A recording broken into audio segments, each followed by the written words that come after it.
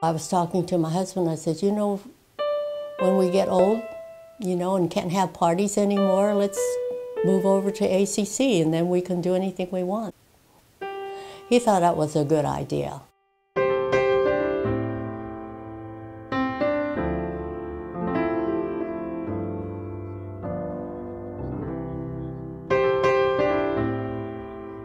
But unfortunately, he had quite a few heart surgeries.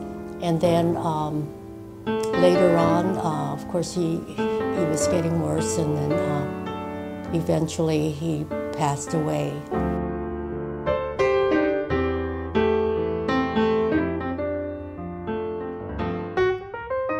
If I have to be somewhere at 9 o'clock, I'll be up and ready.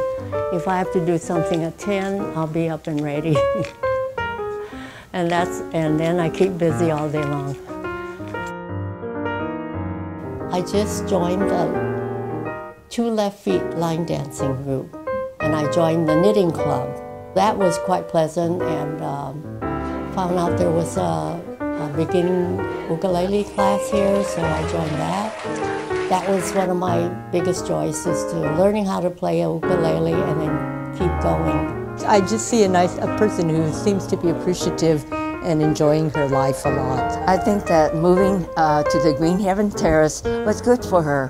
She made new friends, and she still seemed active with the ACC, taking classes and playing ukulele and enjoying it every minute. For her age, how she just gets out and about, it's inspirational. I won't be sitting around staring at 4 walls in a room when I get to be her age.